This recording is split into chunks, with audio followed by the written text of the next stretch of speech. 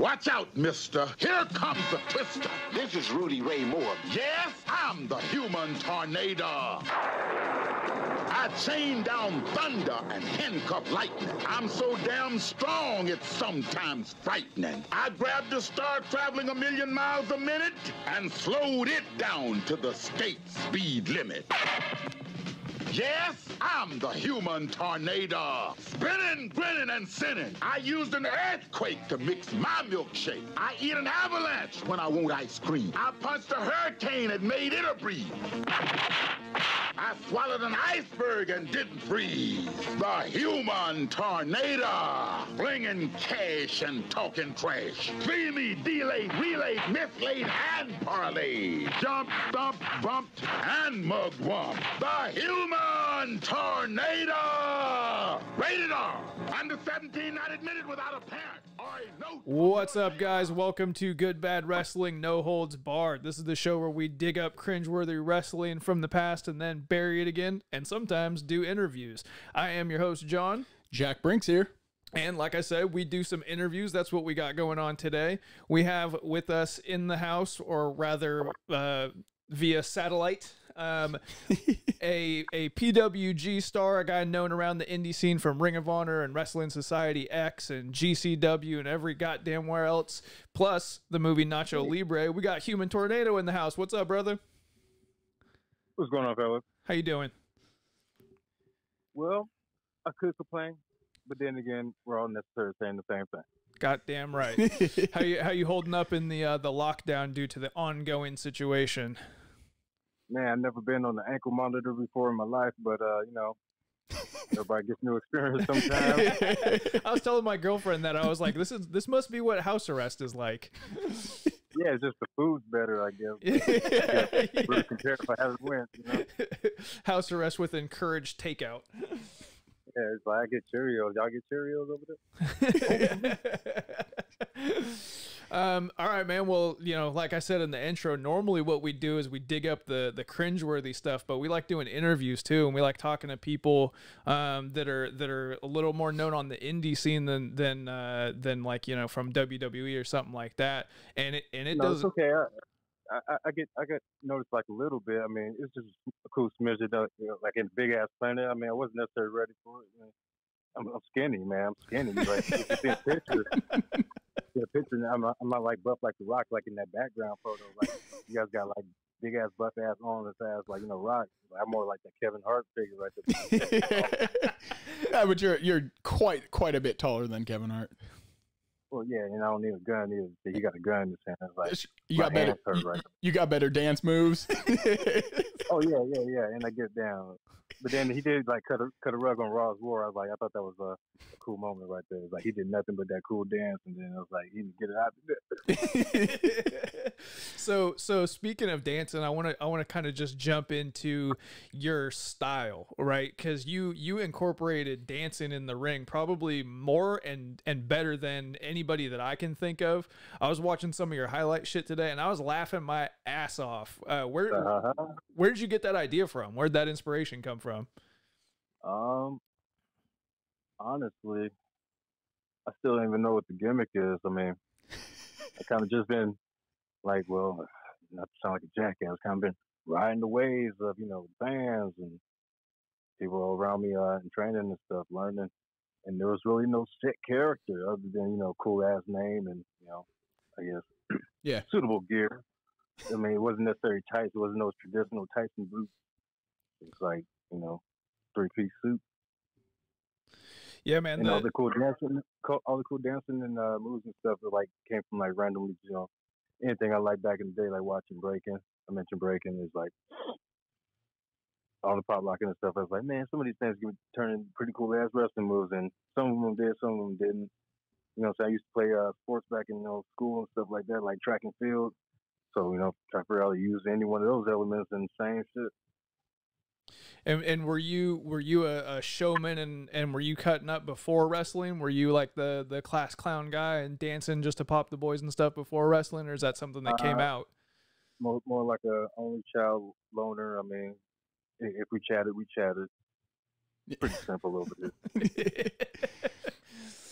So how did you break into wrestling? So you said you did track. What other kind of sports did you do, and did that have an influence on you getting into wrestling?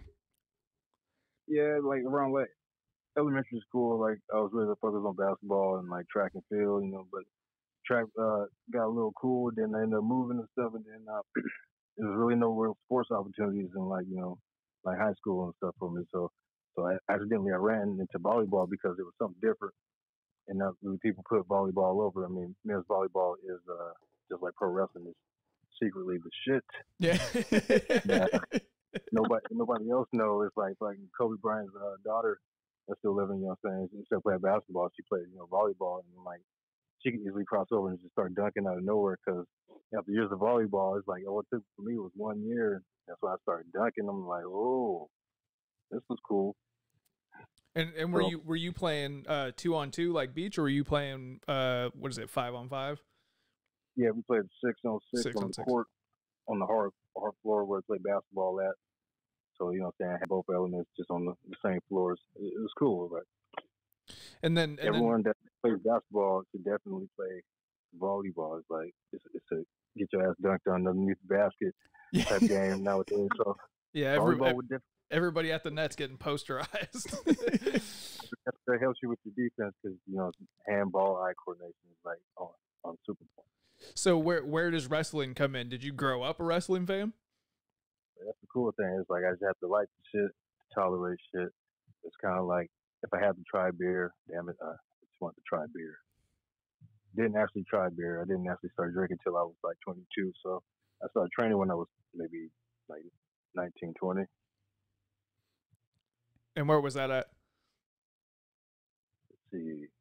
Well, the meeting spot was the Anaheim Marketplace. It's a place where they normally run Lucha Libre shows at. Okay.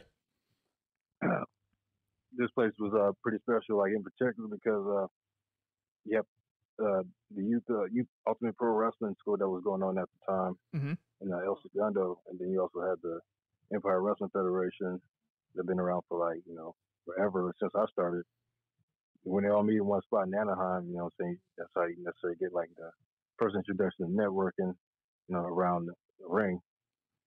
So you see who's real, who's fake around the first ring you ever see. That's legit big ass pay-per-view WCW ring. A whole bunch of masked luchadors. It's like I guess you go the masked route, you go the non-masked route. On some simple logic, it's like I took both. What was the first character or gimmick that you had? I necessarily didn't have a name. I didn't necessarily know what to think, like far like character wise. I want to be like generic and plain as possible, so I just called myself El Negro. and this is before you ever met El Generico, I'm assuming. Oh yeah, way before I met El Generico. On some extra plain generic shit. It's like, damn, if I didn't know any better, I could have probably stayed being El Negro and have more than 200 people chant Negro in unison. That's all I really need right about nowadays. You know, that type of vibe and energy. It's like I had all that at the beginning. And then the first kind of bigger company that you worked with was PWG, right? Shoot. Yeah, PWG was actually a place where I started doing ring crew at. Okay. And then set up the rings every show. Then I moved on to the music portion of set up the company. And then I ended up got an opportunity on some stuff I wanted to do, which was actually film. And then if you want some cool ass facts, it's like you can watch the DDT4. I think it's like the first one, the tag team tournament. You actually see a tall, dark figure in a light blue shirt filming. And that's my black ass before I got put on, in the suit and kick ass and shit. That's kind of where, that's where we started. I don't know if it's still like that. I've been out for a long time, but you started training, paying your dues. You did the ring crew. You pulled cable for video. You were the lighting guy. Yeah, the wrestling training isn't free. No, not at all. Figure that out. Oh man, the game gets crazier after that. Yeah, they would put my 5'7" ass in a security shirt, and I'm like, what am I gonna do? The most interesting thing, during training, was watching the flies drop, because you knew you wasn't a fly. Yeah. You knew you was fly, but you know you wasn't gonna fly away. It was like, man. So what was your debut like in PWG? Who'd you work in your first match, if you remember? I want to say it was a tag match. I think it was like a big rivalry going on between like the internet guys, SBS, and the Rare Pro guys where I was training at. And I think they had me go against the Rare Pro guys, teaming up with Disco Machine, and they gave me a tag team partner, Super Bad, and they ended up tagging us up like a couple of shows. And that was the debut at the musical. I was hella nervous, not really ready. I was doing the ring crew, my normal that day, and then one of the bookers, or one of the 6 bookers, ended up catching me in the parking lot. Talking about, one of the dudes gonna show up late. Do you think you have your gear on you? And that's that magic, question. It's like, hey man, you got your gear on you. I was like, you gotta have your gear with you. You asked me that question. I know the answer. Yeah, I got my gear on me. That's what happened. That's what happened. But I always like to tell that story and give a special shout out to the man that made my career happen at PWG, Mr. Teddy Hart.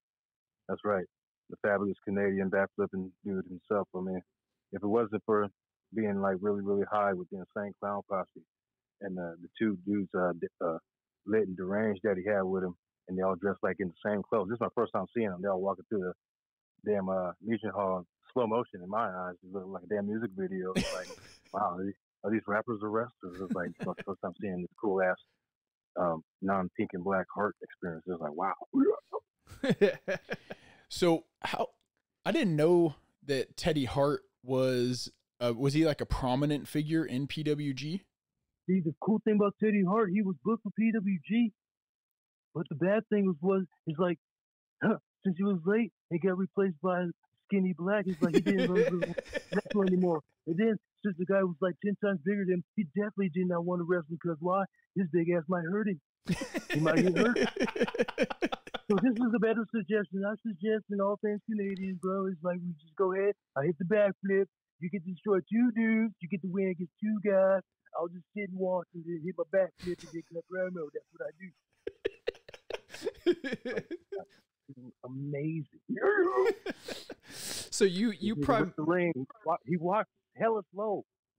Takes his time with tank top on. I was like, wow, I get the wife beat in the big ass hammer pants. It's like one backflip. I'm like, what? You primarily, initially at least, were a tag team, quote unquote specialist to start out in PWG. And you won a title with El Generico. What do you like about tag team versus singles? Like, do you lean more towards one or the other? I actually try not to be conceited by either one, but everybody normally goes in the game to be a singles competitor. Accidents and cool stuff does happen. Like me and Generico winning the tag titles is like naturally you probably wouldn't expect that.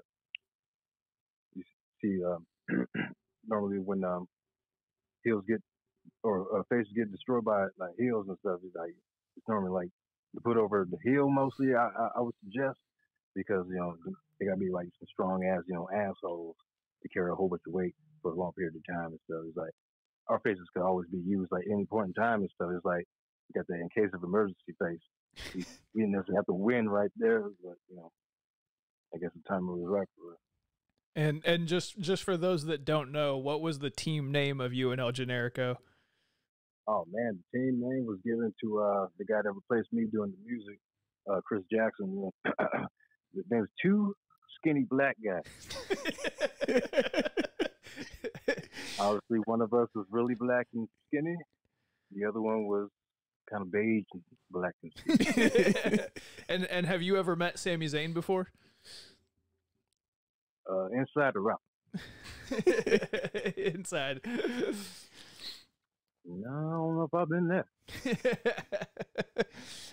And then I was reading up on you, and I was watching some videos, and I saw that you and Joey Ryan have had a lot of history together. And one thing I noticed in your highlights is that part of your character is the invincible dick. So who came up with the invincible crotch shot? Noticeably, my crotch was never really invincible. Like unstoppable, invincible, yeah. Like not the whole thing, just a couple of things like my balls. I mean, Jordan Ryan's known for using one thing and one thing only. Yeah. I mean, I got a couple things, yeah. Made of steel that keeps it for real. So he's got the super strength in his junk, and yours is like bulletproof. Easily make a tag team out of the two. The name is simple. It's just dick and ball. I would pay so much money to see that tag team. Other than the crowd being like hella conceited, like that one year when they were chanting, "We are awesome" during like a motherfucker's match. I'm like, oh hell, no, y'all some disrespectful motherfuckers. I'm injured and shit. Like this give me like a good hour to work out and then go sit down and play some video games. That's what happens. That's what happens when you tear your ACL. You got time on your. Yeah, so you tore your ACL after it was when your second PWG title reign, correct? And online it says you tore it at a Juggalo Championship Wrestling show. Originally, I dislocated my kneecap while I was on tour with DragonGate on Japan. That was my first and only tour. It happened on the second day. I was out there for 2 weeks. I think it was like the first and second match.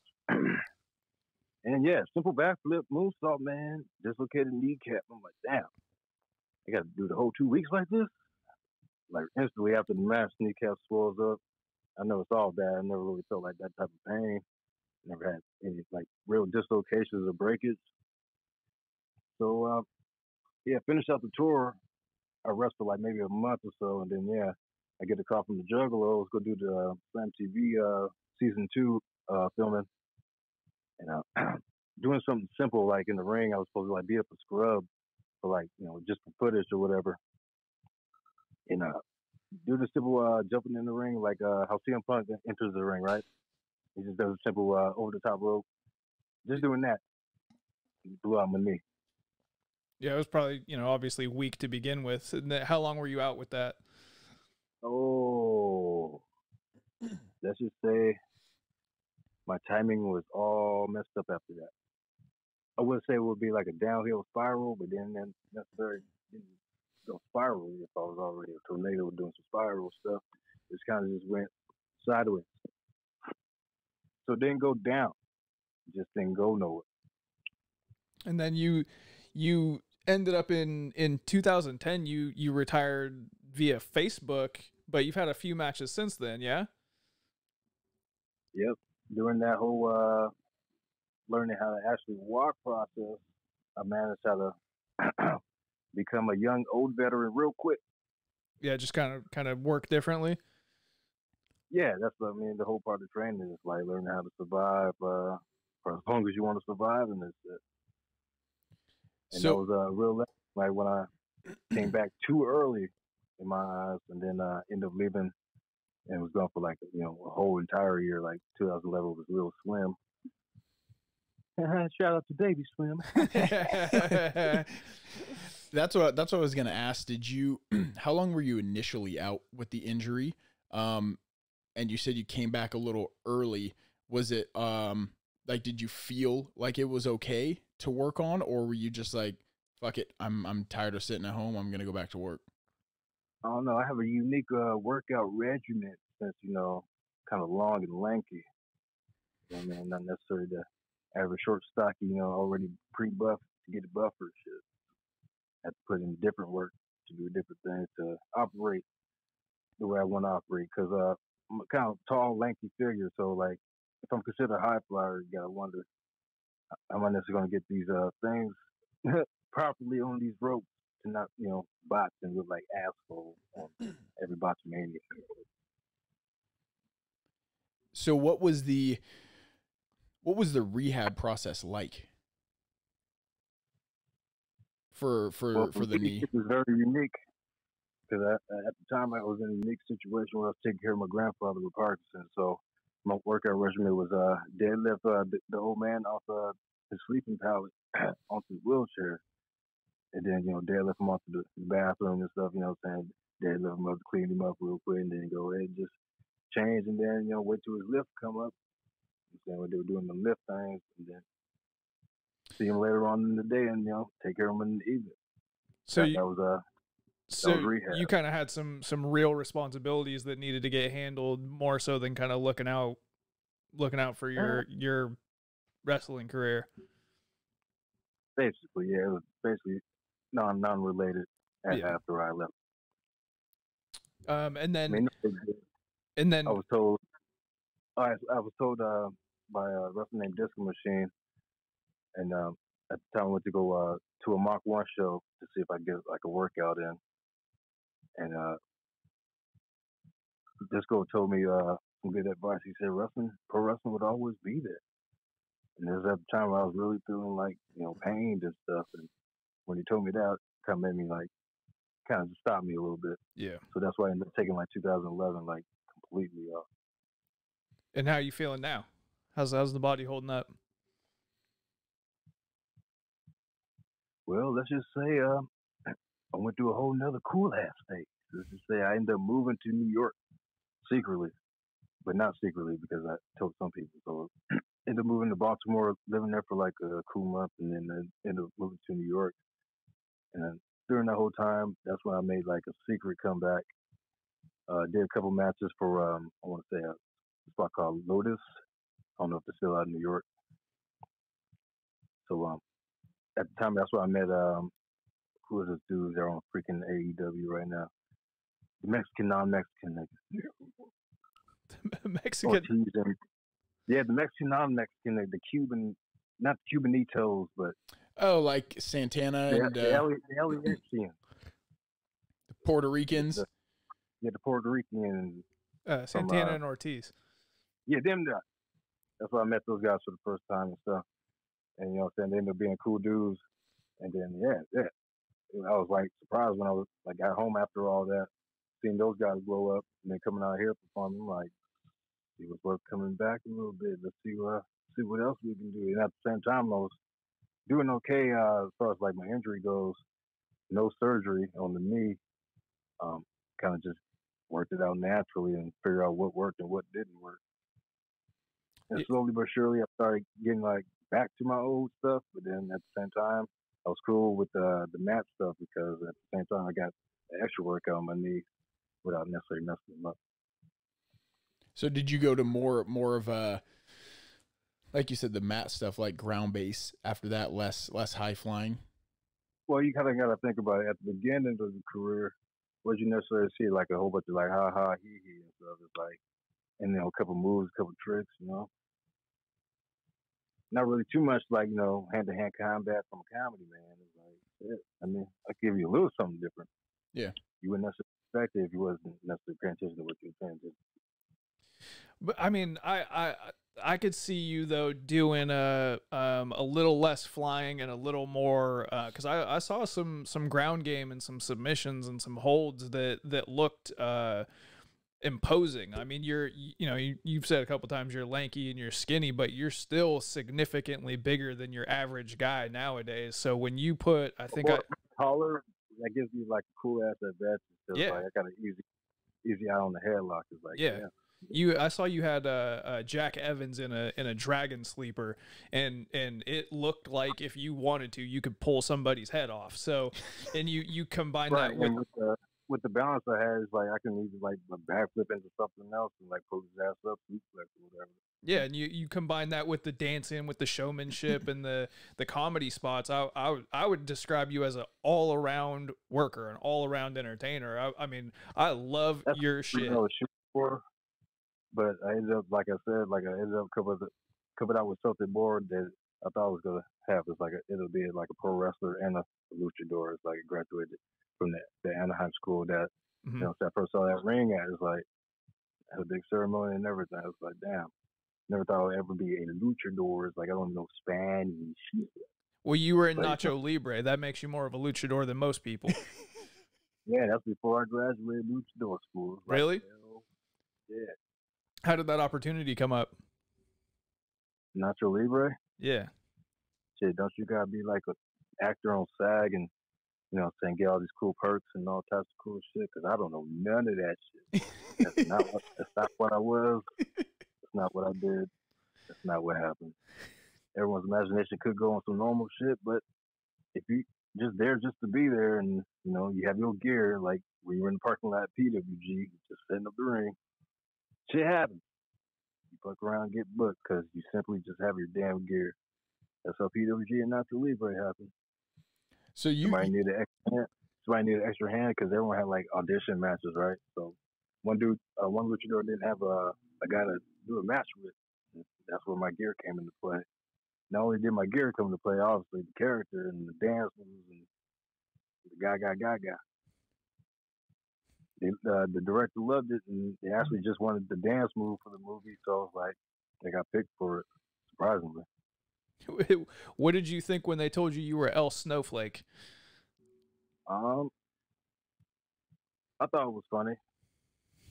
I thought the whole story was funny, actually, like when I did research on it. Come to find out, dude was the actual like priest, reverend, whatever, like a real church and stuff, helping kids and whatnot.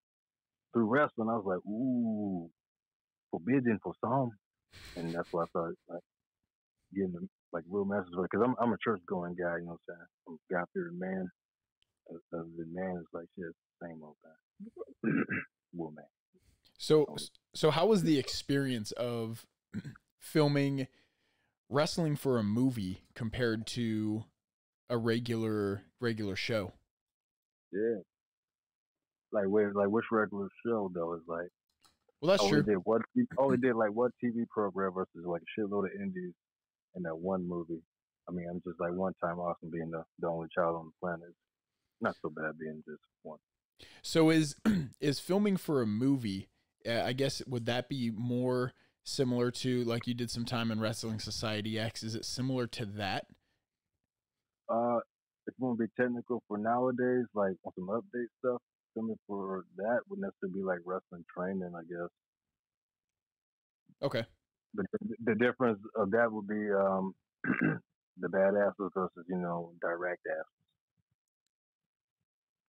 Okay. Because badass would be like fucking like, say, Brody King and Tyler Bateman, you know, ROH guys, NWA guys, legit fucking going on, you know, right now and stuff. Versus, you know, Steven Spielberg for whatever he needs for his fucking scene. Or whatever side David Arquette needs to look good, they look like a real champion. Yeah, well, I need Steven Spielberg to make a wrestling movie. So you... Yeah, because I don't believe in David Arquette training. I believe in Kid Chaos. So you shared some rings and some locker rooms with some people that have stuck around for a long time. I've been in some damn rings with motherfuckers I didn't really know. And they come with me years later talking about, do you remember me though? I'm like, oh hell. So no, that's truthfully, oh hell no. like I was working on a Brian Kendrick show as wrestling Pop-Tart boy.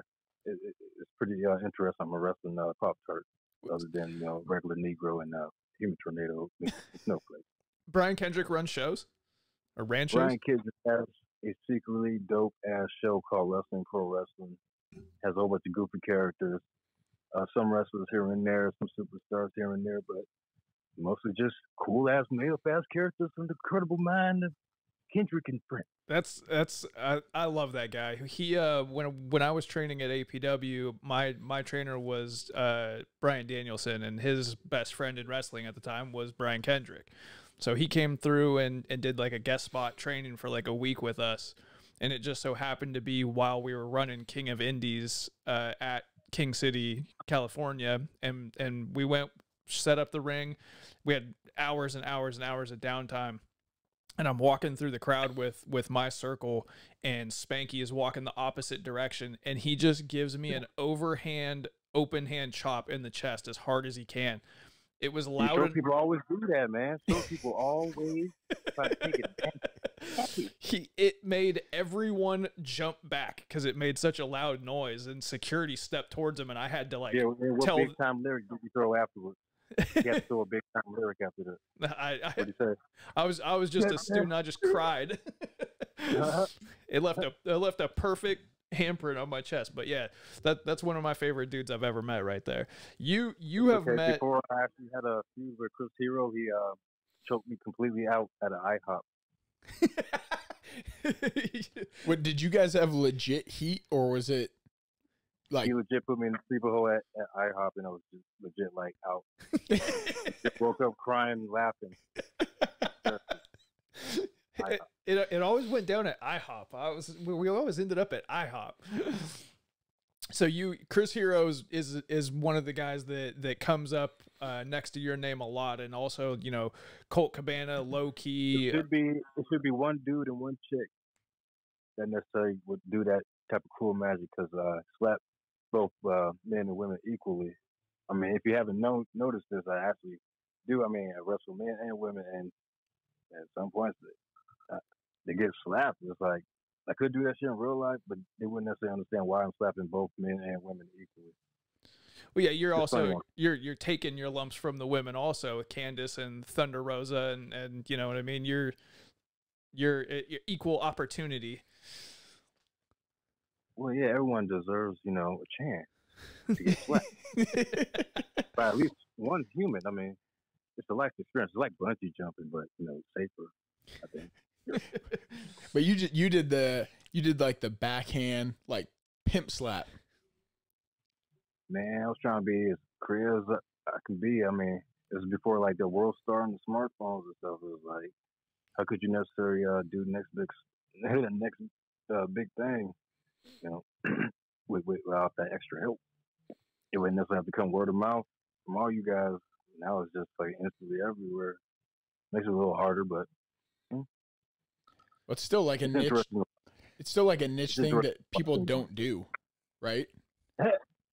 I'm always trying to see if anybody does anything cool that hasn't been done yet. It's like I did a couple of things, like did like a high jump maneuver over the rope, and I landed on the back of the dude's head with a leg drop, shit outside to my feet, all cat-like and stuff. But you don't do that like so many times. Like what was it, spiral tap that AJ Styles does? It's like, yeah, you don't do that. You don't really see him do that no more. It's like, yeah, he probably couldn't.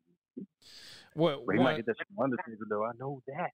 What one innovation that you did that I guarantee you nobody else did is have a Michael Jackson Beat It knife fight in the middle of a match. Ooh. Yeah, that was one of the ideas that popped in my head, other than like an actual move. It's like I had shit on my mind. A whole bunch of shit. So shit I watch on TV. So and do you go to whoever's playing the music for that show and tell them, all right, look out, watch for this spot and play Beat It? How do you come up with this idea? How do you execute it? Let's just say, when you give future tag team champions a cool ass name like Two Skinny Black Guys, shit, you might know a thing or two about like being on cue and shit. Like, well, at least one of you. One or two things. As you pop in the CD, he's like, nigga, I got you. I was like, what? And yeah, everything was on point. That match was pretty interesting. Who were some of your favorite opponents or favorite tag team partners that you worked with? Well, my favorite match was me versus Candice LeRae at PWG. Candice is legit. I posted that on my Instagram TV account. Yeah, so it has the title on there. It says Unitronill versus Candice, and the title was my favorite match ever. Yeah, she told me two goals she had that she wanted to do on the phone. Was one, she asked to manage me on the phone. I was like, that's some cool shit. I was like, first time I had like chick call me on business, and I was like, ooh. So Candice was like, yeah, ask Joey, and then I just wanted to ask you if I can manage you at PWG. I'm like, oh, I get a white girl? Hell yeah.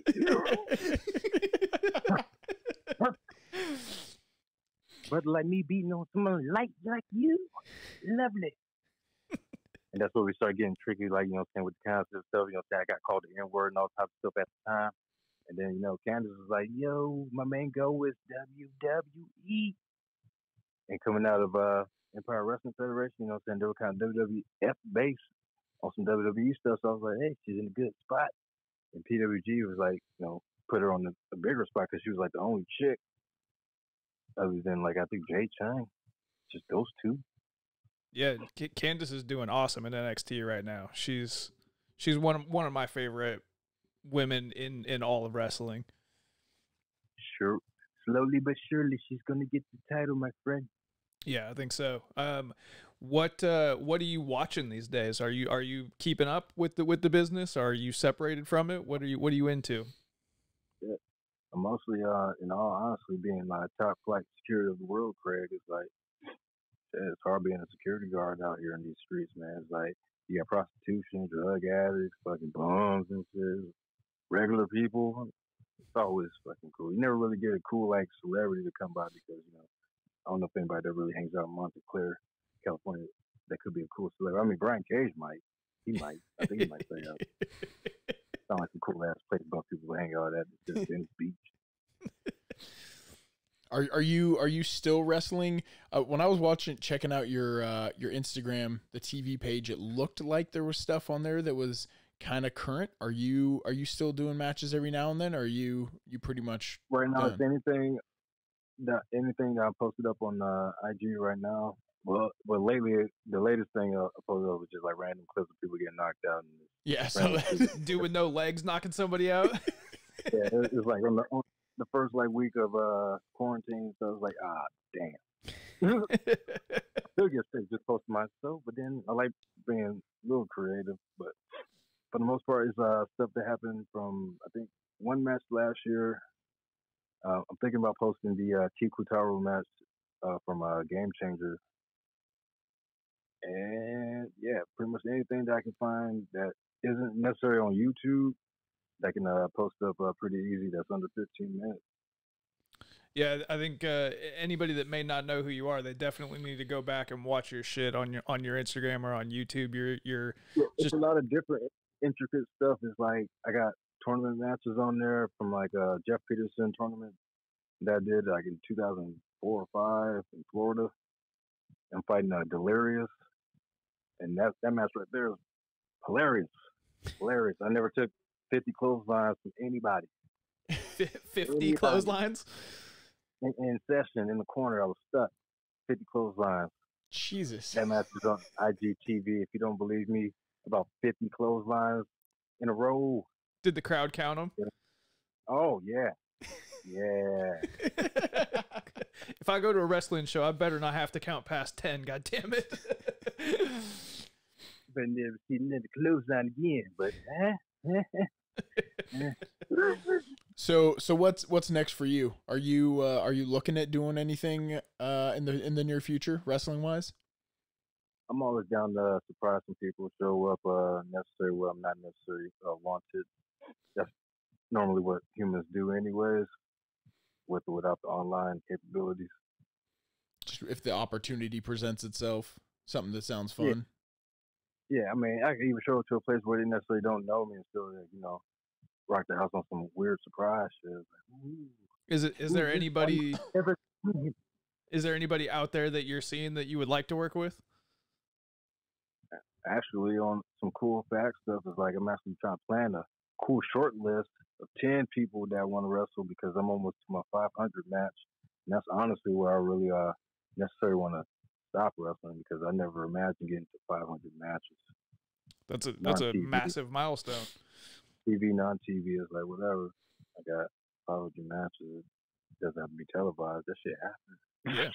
Yeah, goddamn right it did. So who are a couple people on that list that you like? I got Desmond Xavier for one example. I always thought about getting back in the ring with Scorpio Sky. I mean, buff as shit. Got a little buffer. Shit, let's see if it still works.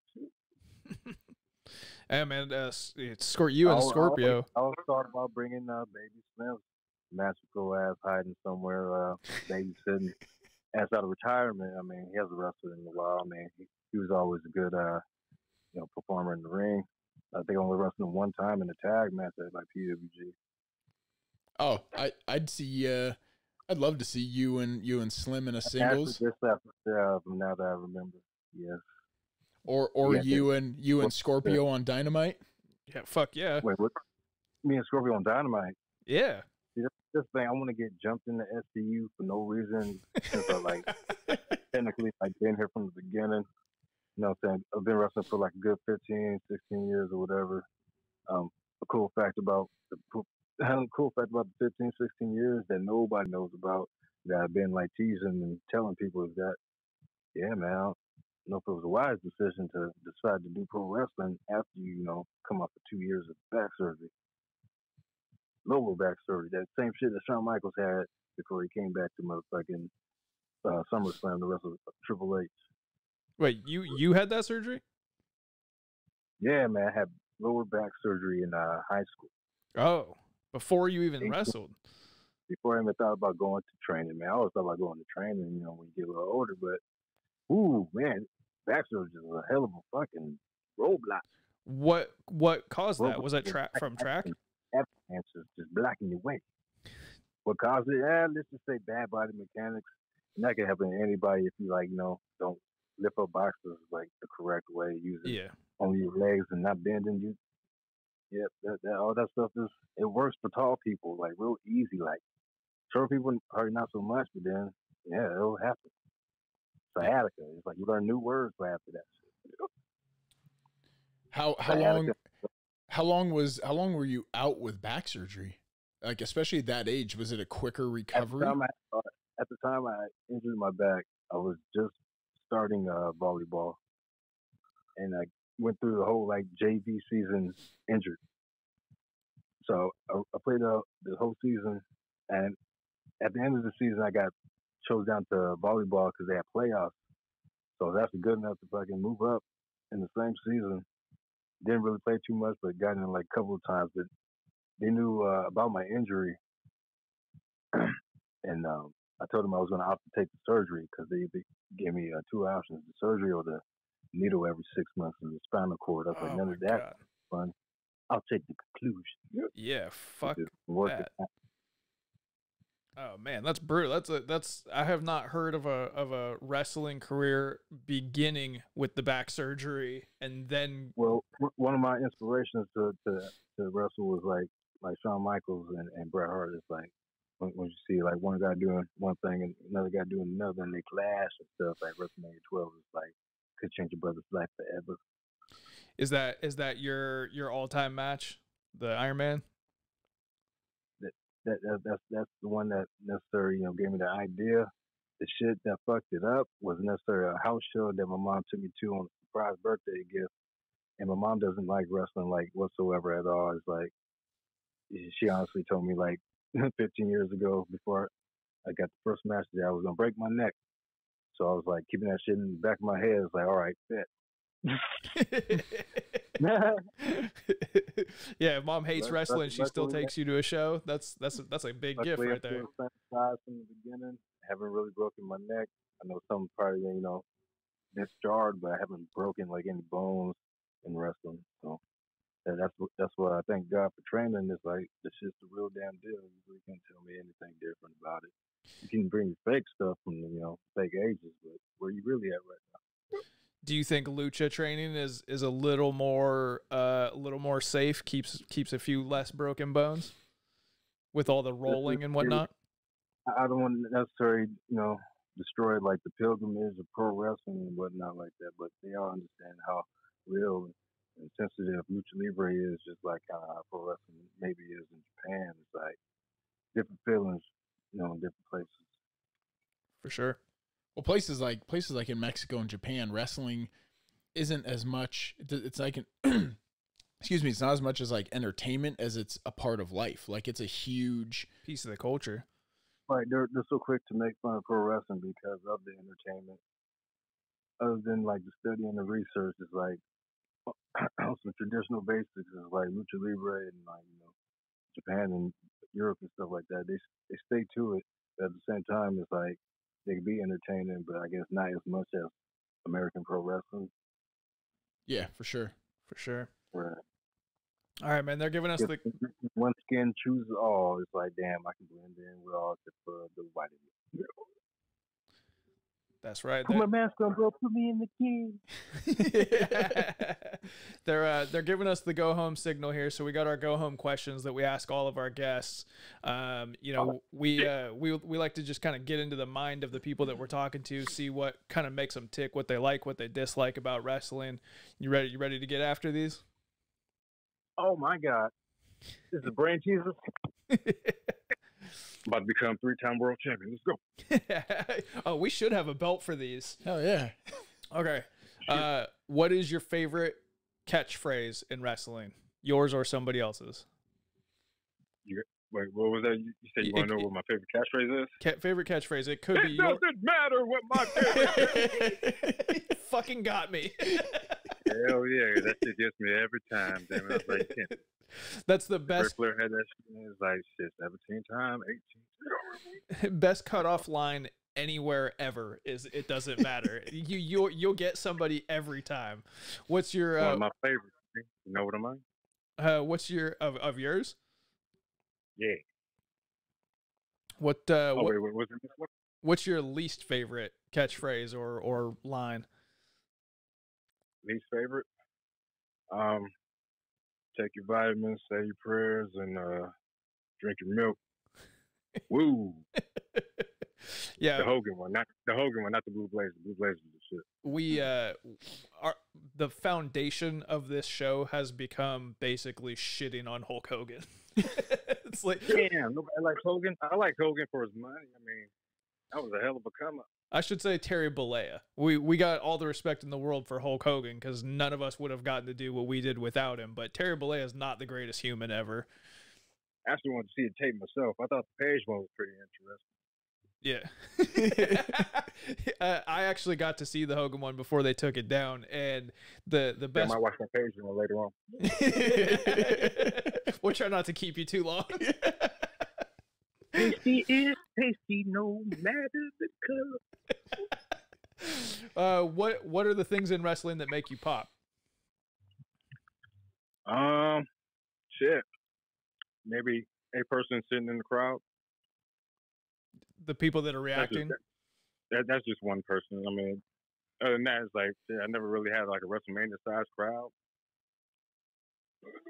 So it's like, yeah, if anybody shows up, man, I'm happy. What was the biggest crowd? Like a promoter feeling. What was the biggest crowd you had?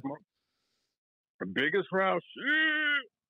All right, there was this one time where my trainer, American Wild Child, he gave me a secret mission, and it was to go wrestle at this event called the Electric Daisy Carnival. And they was holding this event at a pretty cool ass place. I mean, it was very WrestleMania like. It was LA Sports Coliseum. Oh shit! Damn, that's a fucking big venue. Yeah, if anybody know about the LA Sports Coliseum, that's basically where like the Rams and USC play. And Electric Daisy Carnival. I didn't know nothing about this. I don't know nothing about the music. Damn. Let's just say they had like packed stadium. Yeah, sure. And a football game. So everybody's on the floor and then stands and everywhere, and I'm on the main, grand thing. It's like I got a picture posted on Instagram too. It's just me, my trainer, and another dude in the mask and stuff. It's like, damn, you can see the little flame in the background, so you can tell, like, from end to end, it was like, damn, WrestleMania. We know, this is indie, my friend. That's awesome. Legit. So what in wrestling turns you off? Necessary when people still call it fake. When all you gotta do is simply go to training and get all your answers answered. Then what they'll scoop. Sure, you have to pay to play, but then you get your answers. Yeah, you're real and fake. I couldn't agree more. I hate the word fake. Pisses me right off. What is no, it's okay. Anybody can make a movie, nigga. Yeah, exactly. What's some entrance music that you love? Well, shit. That Stardust shit was always dope when it played. I mean, right now, like, the tightest female one will be Carmella. Because like there's just like bass line is like yeah. Shit. Who was it? I'm trying to think like old school, new school, like at the same time.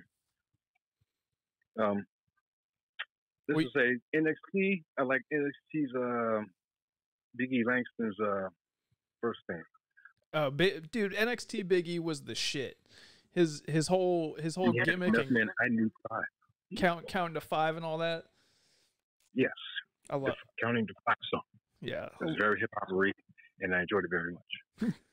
Which what entrance music do you dislike? Shit. Who has some horrible ass music? Oh, Eric Rowan. Because why? Shit. His like banjo shit. I don't know, like musically, the company just don't know musically what to do with that fool. It's like they got everything else creative, like on some creative stuff, but then when it comes to whatever he needs to come out to with music, oh man, they Cheddar Bob themselves every time. Cheddar Bob, Cheddar Bob, running out of toes. Cheddar Bob. What's some attire, some gear that you love? Shoot, man, I always liked my wrestling gear that I wrestled in ever since the thrift store era. I mean, I started off at the thrift store. Nobody secretly knew that. You know what I'm saying? Because my first suit was my grandfather's prom suit. No way. Cool, that corduroy stuff. You know what I'm saying? Nice little checkered pattern, whatever. And then the next suit was like an all brown suit, which necessarily I got at the thrift store because it was the only suit that actually fit my skinny ass, and everything else was like super fat and stuff. I'm like, man, this thrift store is whack. But there's one brown suit in there. You know what I'm saying? You see the brown suit like a whole bunch. Yeah. And then like after that started getting a little colorful because everything started getting a little colorful for me. And then at the purple suit was necessary, you know what I'm saying, highly expensive. I don't know if anybody know about Stacey Adams. I know about Stacey Adams because Andre Nicotina. Not necessarily the cheapest motherfucking suit. And I've been rocking Stacey Adams like for like over 10 years in the purple, the red, and the blue. So nowadays, when people just only see me in my blue pants, it's necessarily a cool ass message other than, you know, simple, you know, don't be greedy on money. But yeah, this is Stacey Adams. This expensive pants, big guy. I love that. I'm like, yeah, you can't afford dummy. I love your first attire being your grandfather's prom suit. That's family lineage. I love that. Well, yeah, he went to my very, very first main event, which was at a Rep Pro event where I was training at. And, yeah, man, that's the only match he actually seen. That's dope. What wrestling attire do you dislike? Wrestling attire I dislike? Yeah. The dudes that come in, like, with the leopard trunks and, like, nothing else. Yeah, the animal print shit. Look, actually, hairy ass thigh, like muscle legs is like that's part of the gear too. It's like that's just crazy. I don't know how that happened. Looking like they're on a beach in France. Like they couldn't trim that mess into like a design or something, but they chose to just look like crazy. So. and this is one of the questions we ask where it usually makes people pause, but you've actually already done it a good 10 times. What is your best? Realize realism is like men and women equal. I mean, as your next president, I will slap the fuck out of anybody disrespectful, be a man or woman. What is your best wrestling impersonation besides Teddy Hart? Oh man, I love doing Teddy Hart. Because Teddy comes from real. It comes from a real place. It comes from the heavens where Jack lives. Does anybody have any oil for Lee? All right, last one is your favorite good bad moment in wrestling. So something that is so bad in wrestling that makes you laugh.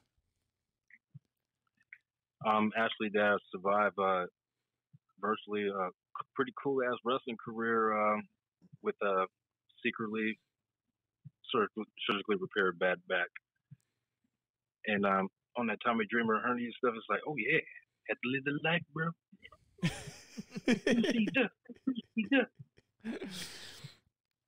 All right, man. Well, we really appreciate the time getting into the head and the career of Human Tornado. Where can people find you at on social media? Man, I'm not really on social media too much anymore. I mean, I got rid of Facebook. I got rid of Twitter like within a year ago. I haven't been on that thing for a while. So if I seem to imitate to anybody, yeah, that's kind of what happened. The only thing I really have is Instagram. Because why in the pictures nobody really hardly gave a damn. that's we're on Instagram too. I had to get off of Twitter. Once the Bucks got off of Twitter, I said that's my cue. I'm getting the fuck off of Twitter too. Yeah, it's like once you stop posting pictures and start typing. It's like, fuck, I don't want to read this. I also just didn't need other people's opinions on Twitter. Instagram's a little more mellow of a place. And then fools got mad on me on Facebook for posting or reposting videos. Like, I'm reposting videos that are not mine. And they get mad off of, like, I guess what I'm reposting. I'm like, well, I didn't film this. I didn't even edit it. How you getting mad at me? All right, man. Well, thank you very much for your time. We appreciate it. Thanks for sharing with us. And the folks can catch you on Instagram. They can catch us on Instagram and Facebook. And we Instagram at tornado_snowflake. Absolutely. I'll be on there all quarantine. Whole quarantine, yeah. Yeah, get at them, sweat hogs. All right, man. Thank you very much. Yes, yeah. All right, peace. Peace.